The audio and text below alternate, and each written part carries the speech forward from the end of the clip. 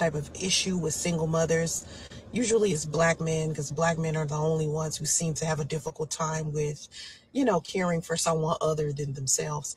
And Yep, another one. Single mother. Another one. Yep. Another one. a lot of times they don't have the resources to be able to take care of their own damn children. So why in the world would they take care of another man's? One guy said he likes to sit there and watch women make mistakes with other men because, women choose poorly. And I was thinking to myself, what a way to not take accountability and to show the world that you lack leadership skills. You are part of the problem, sir. Why haven't you tried to lead any of the women inside of your community? Teach women to choose better, if in fact they're the problem. Ask Dr. Umar how that's going. Ask Dr. Umar how is it going with teaching women how to pick better. Ask Dr. Umar how it's going with his programs and stuff to teach black women how to choose better men. That's all I said. Ask Dr. Umar how it's going, how he's treating or he's teaching or how he's informing black women to pick good black men. Ask Dr. Umar, since he's pro everything. Ask Dr. Umar how his campaign is going. Black men blame black women for damn Hurricane Katrina. And you wonder why we're walking around here wanting to control everything. If we are going to take responsibility and accountability for the brokenness of the black community. Yeah, I don't take accountability.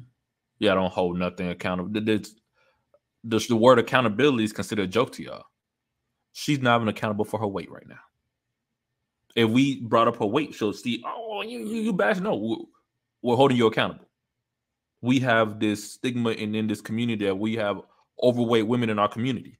We have this, we want to get away from that stigma. Are you going to get away from? No. We have a stigma of single moms in this community. We want to get away from it.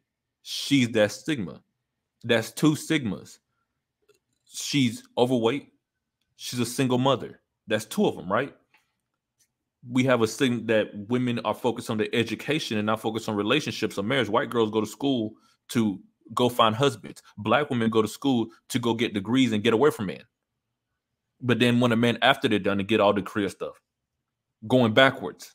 So she went to school, got her degree, slept with a whole bunch of men to the age of 33, and she got a degree. She's a single mom. She's overweight, and she's educated and proud and smart. So every stigma, and she's loud, and she's combative, and she's not submissive. Every stigma out there, she embodied it. So where is the accountability? Because you embody every single stigma. Where's the accountability? Then we have to start taking control. No wonder you can't get no women to submit to you, sir.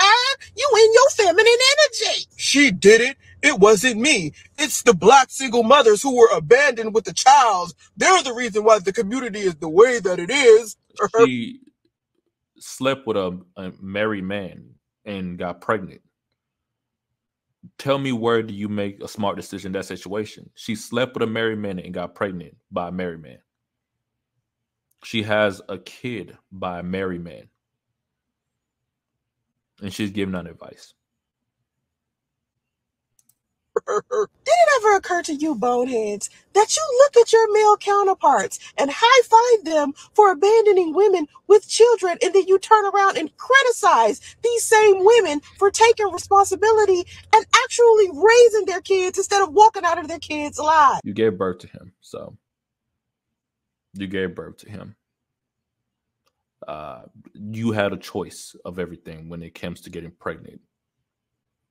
You had a choice of taking a plan B. You had a choice of saying you should use protection when you deal with me. You had nothing but choices, and you still chose wrong. So I don't know where's this accountability you keep screaming of, because you're not holding yourself accountable to nothing you did. Now, one time she blames herself. Now, one time I always tell guys, well, if a guy's complaining about relationship, you know what we guys do? We blame him. What did you do? Not what she did. What did you do? Because women are only can excel with a good leader. But if she's so bad, you don't pick her to be behind you and follow your leadership. So you be like, go ahead and go back to the streets. But If a man fails, we don't blame the woman. We blame the man. We'd be like, your leadership wasn't strong enough. There's something lacking. You got to get better. Because if you are that good of a man, you'll find another girl like this. Because that leadership is so good. That means she messed up. But we're going to sit here and still blame you as a man. Because your leadership should be top tier. You don't have to be rich. You don't have to be crazy successful. You just got to be a man of value. Purpose. But we blame men when their relationship fails. But we don't blame women when their relationship fails. Women don't blame women when relationship fails. They blame the man still. But we don't blame women. We blame the man. When I talk about this stuff, I'm blaming women for making their own decisions. Women blame us for everything else. We are accountable. We say, yes, I made mistakes. I'm not perfect. When my relationship didn't work out because my leadership was slacking. And I can honestly say that. But I'm not going to sit here and say, it was her fault. No, it was my fault. I'm the leader. I hold the weight when this ship or this team don't make it. I take responsibility because I'm the leader. But when you go out there and pick a man, that's your responsibility, ladies. That's your responsibility. Y'all are stupid. My crotch fruit, they are a burden. They are baggage. This is the future of my community I done gave birth to. Hit me good one time. My son's father wanted me to give my son up for adoption. He wanted to relinquish his own responsibility and accountability to a human being, a piece of his damn self. You gave birth to him. I'm sorry, but you did. You gave birth to him.